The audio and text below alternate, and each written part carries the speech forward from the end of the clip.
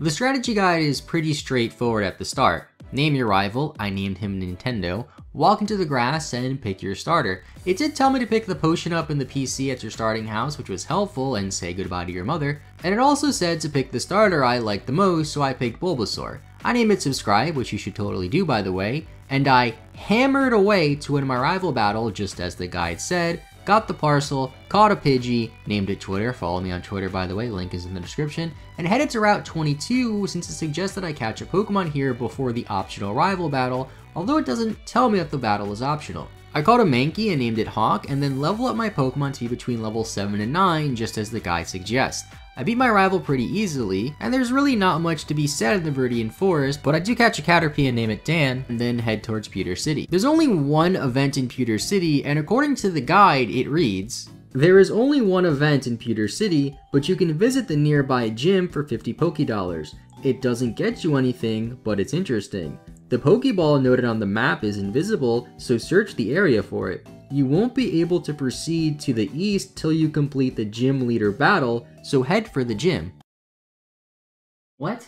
I found that wording to be really awkward and I'm not really sure what it means, but I headed into the gym battle anyway against Brock, and the guide says to have Pokemon between levels 11 to 13, so I do just that. Subscribe and Hawk handle the gym pretty easily, although surprisingly the guide doesn't tell me anything about type advantages or what types Brock's Pokemon are, so I just hammer away at him again, just like the guide says. I don't know why I keep saying hammer away. I head towards Mount Moon, and on the way it specifically tells me not to buy the Magikarp in the Pokemon Center right outside of Mount Moon. Now, I don't know about you guys, but I always buy the Magikarp. It's a tradition for me whenever I play a Kanto-based game, but since the guide says not to, I guess we're not going to because apparently they're so common in Kanto.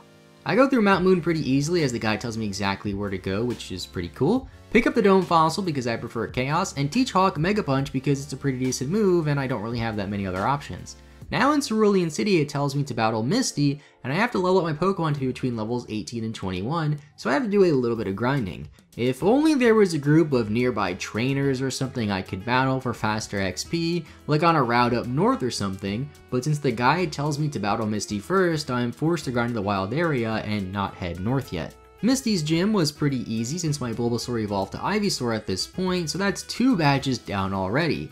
The guide did mention to use grass or electric types in this gym against Misty, which was a lot more helpful than the Brock fight, but I really think it would have made a lot more sense for the guide to tell me to battle my rival first and go battle trainers up north so I can grind a little bit higher. But hey, if Nintendo endorses this, they gotta know better than me, I guess. So after beating Misty, I head north to fight Nintendo. Never thought I'd ever say that sentence, but it goes pretty smoothly. My Pidgey kept getting critted again. I don't know why my Pidgey has this knack for having terrible luck. It also got poisoned 3 for 3 times in the Viridian Forest, but Ivysaur was able to clean up. I was a little scared of this Abra, but thanks to the handy dandy guide, I looked up Abra's level up moveset, and apparently it has no moves to hit Ivysaur, so that was pretty easy. Charmander was the same, it was level 18 and didn't even evolve yet. What's up with that, Nintendo? So I beat the rival anyway, and now I have to head towards Route 24. Route 24 was easy enough. I go help Bill and get the SS Hand ticket just as the guide says. I head towards Vermilion City, and the game has a lot of events for us to do in the city.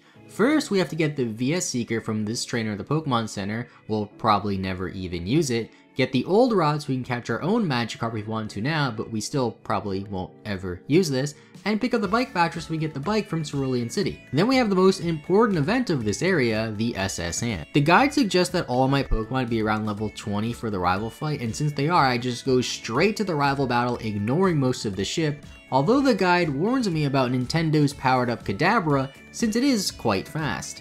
It tells me just to be faster than the Kadabra if I want to beat it. Wish I thought of that myself. Thanks, Nintendo. I beat my rival pretty easily, get the HM for a cut, and now it's time to go to Lieutenant Surge's gym. The guide recommends that I use ground types as they are super effective against electric Pokemon, but since I don't have any, I just rely on Hawk for most of this gym.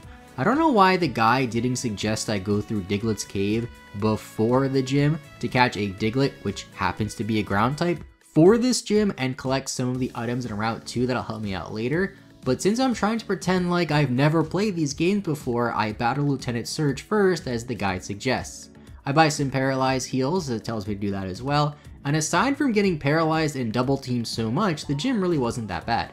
Now at this point, the guide gets a little confusing for me. It says that on Route 11, east of Vermilion City, I should go left and enter the Pokemon Center to heal, then go around the bend into Rock Tunnel. Rock Tunnel isn't on this route though, so I think that the guide got confused with Route 9, which the guide tells me to go to at the end of the section about Lieutenant Surge's battle. Turns out the tip that they have on the page about Route 9 is the same exact tip they had on Route 11 telling me to go around the bend, but it also tells me to teach Flash to one of the Pokemon on my team since I needed to get through the Rock Tunnel much easier.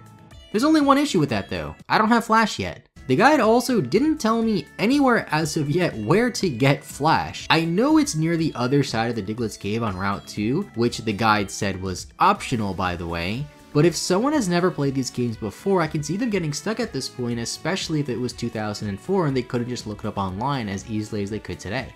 Luckily in the appendix at the end of the guide, it does tell me that I could find Flash on Route 2, and since I now have access to Cut, I can access it near the Viridian Forest. They really should have put more of an emphasis on backtracking to get Flash in the actual walkthrough. Like it would have been amazing if they said, hey, before battling Surge, go through the Diglett's Tunnel. You could possibly catch a Diglett here, which is good against Lieutenant Surge, and oh, by the way, on the other side, you get Flash, which you need to progress in the game. I ended up going back and getting it anyway, and I had to catch a few more Pokemon for the aid to give to me as I needed 10, one of which was a Drowsy I named Cletus, since I can teach it Flash. I don't know why I picked the name Cletus, it just seemed really fitting at the time. Headed into Rock Tunnel, and either this map is terrible or I have no idea how to read a map. Most likely the latter, but I couldn't figure out where I entered from. Turns out I actually entered on this ladder on the part of the map that's labeled the exit level, not the entrance level, and there's only 2 levels that you switch between. I get out as quickly as I can and get to Lavender Town after staring at the map for a good 5 minutes or so trying to figure out exactly where I was, but the guide tells me to ignore Lavender Town for now and head west to Route 18 so I can get to Celadon City. There's quite a lot to do in Celadon City now, like get this free Eevee, or steal it, because this guy's kind of just standing there and lets me take it. I don't really know why that happens. I immediately get a Water Stone as well and evolve into Vaporeon since I don't have a Water type yet, and I know I'm going to need Surf somewhere down the road. I also get the coin case and gamble like the guide tells me to, although you don't really need to gamble at all to progress in the game. I give the girl on top of the department store some drinks as well in hopes of getting a good TM like Ice Beam for my new Vaporeon, as the guide says I could get Ice Beam. I named the Vaporeon Joey, by the way, but I don't get any special TM unfortunately, so Joey is just stuck knowing Water Pulse for now. Now I head to the game corner and start the first big Team Rocket event. I talk to the grunt in front of the poster, beat them, and then notice an interesting note in this guide as I head down into the hideout. It says, there are no random encounters in the Team Rocket hideout, so all fights are at your own discretion, in parentheses, where possible. Which literally translates to, all of the fights are optional except for the ones that are not. Thank you, Nintendo. I make it through the Rocket hideout pretty easily and prepare for my Giovanni fight. My Pokemon are all level 25 plus like the guide suggests, but it warns me about Giovanni's Kangaskhan of all Pokemon. I have a pretty easy time at the start of the battle, which makes me realize that these older Pokemon games really aren't any harder than newer games as people say, but the Kangaskhan does give me a bit of trouble. I thought Hawk, being a fighting type, would one-shot it, but nope, Hawk got one-shotted instead. The guide tells me to start hammering away anyway. Still don't know why it keeps saying that for nearly every important battle, but I'm able to do it and defeat Giovanni and get the Silph so we can head back to Lavender Town. Now before heading to Lavender Town, we have to collect the 4th gym badge from Erica first. Since I have Twitter, this is a breeze, and I lay down the law as the guide suggests to get our 4th gym badge. I head to Lavender Town now, and Pidgeotto continues to be the hard carry of my team throughout this game. I dispatched my rival as the guide suggests. Great to see that the guide is using a different word other than hammer for once, and head up the tower.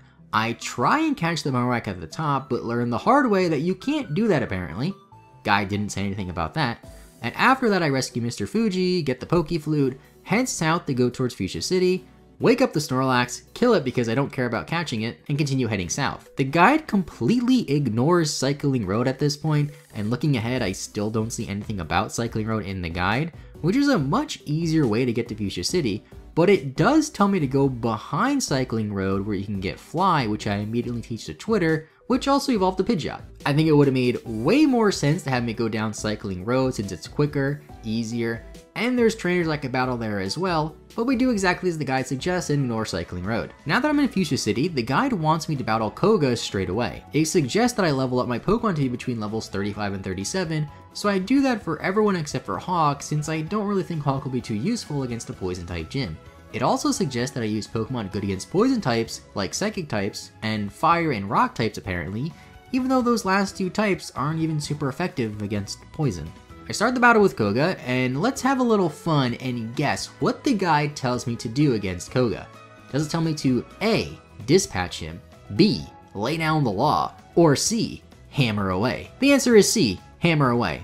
Hammer away is always the answer when you're in a Pokemon battle. The guide also suggests that I use Poison type Pokemon against Koga's Poison types, especially his Muck, so I don't get Toxic because it's a very bad form of poison. Now, while this would get around being poisoned from Toxic, it doesn't help that Venusaur, my only Poison type, and most Poison types in general, can't really do much to other Poison types like Koga's Muck. Since the guide tells me to do this, I do it anyway, even though using Pidgeot is clearly the better option for this battle. I stall with Leech Seed on Venusaur anyway, and get through the gym pretty easily, although it does take quite a few turns. After getting the 5th badge, I head into the Safari Zone to collect Surf and the Gold Teeth, which I can then exchange for Strength, catch this random Parasect for no reason, which I'll probably never use, and that pretty much wraps up everything we need to do in Fuchsia City for now. The guide tells me to head back to Celadon City to get the tea from this lady so I can give it to the guards and then pass it to Saffron City. It probably would have made more sense to tell me to do this when I first got to Celadon, but that really isn't that big of a deal. The first thing the guide tells us to do here is to take on the mini gym, aka the Fighting Dojo. Pidgeot and Vaporeon make this very easy, and at the end I'm rewarded between the choices of one of two Pokemon. The options are Hitmonchan, one of the coolest Pokemon in existence, and Hitmonlee, a cool Pokemon but not nearly as cool as Hitmonchan, so I pick Hitmonchan of course and name it Jackie. Now we have to head through the Silphco, and luckily the guide has a cheat sheet for us that allows us to get through it rather quickly while ignoring most of the trainers. Towards the end we have a rival fight, and all the guide does is trash my rival, saying how this fight should be so easy. It even goes in on his Execute and a little bit on his Growlithe for some reason, saying, quote, "Execute is, well, a sad joke, and if it thinks it's gonna help against the Elite Four, it needs its head examined." Pretty much the same goes for Growlithe though. It can be tricky against your Grass-type Pokemon, so watch it. Not sure what whoever wrote this has against Execute and Growlithe, but the rival battle was pretty easy and wasn't much of a threat. After the battle, I speak to this chap, as the guide calls them, to get this Lapras, then proceed into the next room where Giovanni is waiting for us. The guide says how this fight isn't too bad, and how, quote, his Nidorino and Rhyhorn should go down fairly easily because their levels at this point are no match for a decent Electric, Water, or Grass type. Seeing as I have a Vaporeon and a Venus— wait a second, did it say Electric type? It did, didn't it? Against a Ground type like Rhyhorn? I'll forgive this error since there hasn't been one in this guide for a little while, but I beat the first two Pokemon pretty easily. I hammer away at the Kangaskhan like the guide suggests yet again, haven't heard that in a little while. And now it's time for Giovanni's Nidoqueen, which is one of his strongest Pokemon as of right now. The guide proceeds to tell me that Nidoqueen is easily cooked with a fairly well-powered electric Pokemon, but I don't have an electric type, and again, Nidoqueen is a ground type, so electric types won't help at all. That's the second time in this section alone that it tells me to use an electric type against a ground type. I finish up with Giovanni's battle pretty easily regardless, get the Master Ball, and now we have to head to Sabrina's gym to fight her. I get my Pokemon to around level 40 as the guide suggests, and follow the map to Sabrina through the teleporters. I thought it was funny how the guide also suggests I destroy the trainers before Sabrina. The guide writer just getting more and more savage as we get on to the later half of this game. My Vaporeon has Bite, so this gym really isn't too bad since it's mostly Psychic types, but it warns me about Sabrina's Alakazam. It says, it's fast, and many of its moves can lay waste to your intrepid band in 2 shakes of a lamb's tail. I have no idea what that means. But I get through this gym pretty easily again and head towards Pallet Town so I can surf south of Route 21 into Cinnabar Island. Now that we're in Cinnabar Island, the first event the guide wants me to do is revive my fossil, and I do that immediately, but just put it in the box right away since it's only level 5. I know that I still have this level 5 Caterpie on my team that I've had since Viridian Forest and I've been using since Death Fodder, but since my team is really top heavy between Pidgeot and Vaporeon, I see no reason to replace it or add a new team member as of right now. Now we head into the mansion to find the key to the gym since it's locked, and the guide does a pretty good job of guiding me across it.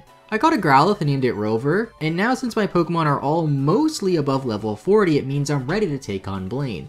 I head in the gym, proceed to one-shot nearly everything with Vaporeon, only going back to heal because I ran out of Surf PP, and Vaporeon is also slowly overtaking Pidgeot as being the best Pokemon on my team. I defeat Blaine very easily, get the 7th gym badge, and right after Blaine we have to head back to Viridian City to take on the 8th and final gym leader.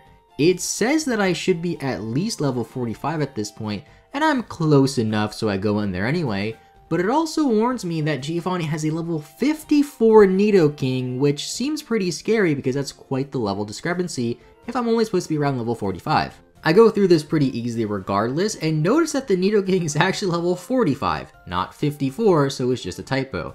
The guide really likes to make mistakes on Giovanni fights for some reason. Maybe I'm being overcritical since this is a 15-plus-year-old guide written by somebody who has probably played many other games and has written many other guides and can't know everything about every game they play. But if I've never played Pokemon before and I follow this guide exactly, I'd definitely be confused or lost at some parts. Luckily, it doesn't tell me to use electric types against his ground types this time. And continuing on with the fight, I also realized that I've swept pretty much every single gym very easily since Lieutenant Surge, including this final gym, and I feel really good heading to Elite Four for the last stretch of this game. I stock up on some items before heading into Victory Road, but we have another rival battle to take care of first.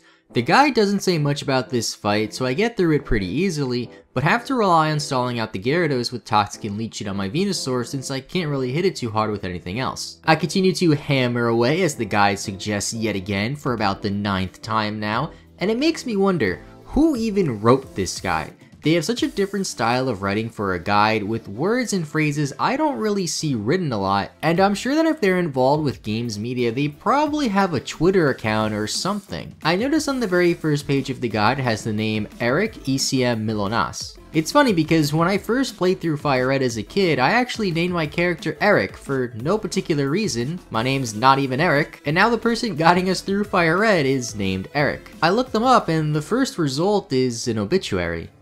Eric unfortunately passed away in 2018 at the age of 43, and now I feel kinda bad for making fun of this guide so much. Looking at some of Eric's other work, they actually wrote a lot of other guides for a lot of games I remember from my childhood. Fire Red and Leaf Green of course, but then there's other games like Spyro Enter the Dragonfly, Sonic Advance 2, Beyblade V-Force, and many of the older Dragon Ball Z games. Eric has a lot of other works in games media as well, and after researching a bit about Eric, they've done a lot of interesting work. So for the rest of this run, I'm doing it for you, Eric. I get through Victory Road pretty easily thanks to this cheat sheet Eric wrote for us in the guide. I catch an Onix since level 46, higher than some of my team members even, and I name it Rocky. I reach the end of Victory Road and decide to grind up a little bit to match some of the levels in the Elite Four. I level up all my Pokemon to around the early to mid 50s since I noticed that a lot of the Elite Four members have their Pokemon in the mid to late 50s, and now seems like a pretty good time to recap the team. First, we have Subscribe the Venusaur, our starter that has been with us from the very beginning. Then we have Twitter, the Pidgeot, the first Pokemon we ever caught, and the Pokemon that carried us through the middle part of the game. Then we have Hawk, the Primeape, which hasn't really been used much since the Koga fight, but should be pretty good in the Elite Four. Then we have Dan, the level 5 Caterpie that's been with us since Viridian Forest.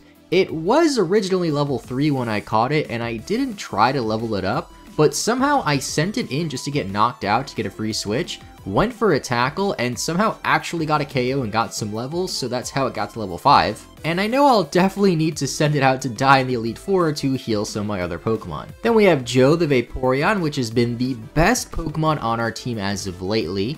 And finally we have the new guy, Rocky the Onix. I step into the first room and the Ice-type trainer Lorelei is waiting for us. I know Hawk should be pretty useful in this fight, so I lead with him and get a few nice KOs with my fighting type attacks.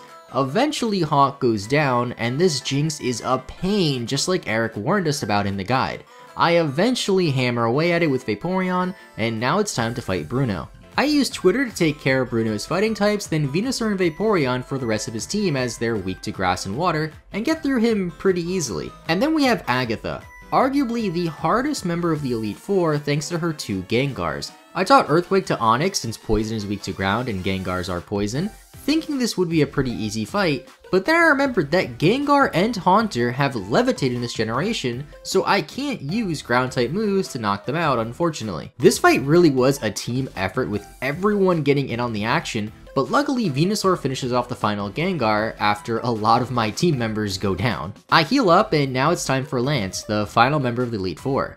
Eric warns us about Lance's Hyper Beams, although it really isn't that strong of a move in this generation. Lance has 2 Dragonairs, which Eric tells us to use electric moves on despite them not being super effective. Apparently everything is weak to electric according to this guide. But Vaporeon did a pretty good job in the fight though, since it has a super effective move for everything on Lance's team except for the Gyarados, which I again stall out with Venusaur.